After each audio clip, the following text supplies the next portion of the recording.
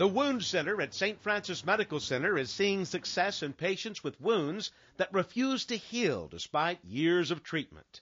It's called Apligraf. It is the first mass-produced bioengineered cell therapy to receive FDA approval. Apligraf is a recent development that can be used as another tool in our arsenal. It basically consists of a bunch of different types of proteins that are engineered together that are sent to us here, and we apply them on the surface of wounds that are non-infected. The scientific breakthrough with Apligraf is that the procedure actually grows new skin cells without provoking an immune response. From living human cell banks, we withdraw cells, and then we gradually build a bilayered living cell construct. Initially, we seed human fibroblasts into a Petri dish, and after a week, that forms the dermal layer of skin. Vernice Burton has been suffering with a severe leg ulcer for 40 years. After the procedure, she's back and better than ever. I felt like running, shouting, hollering, oh, thank you, Jesus. That's how I felt.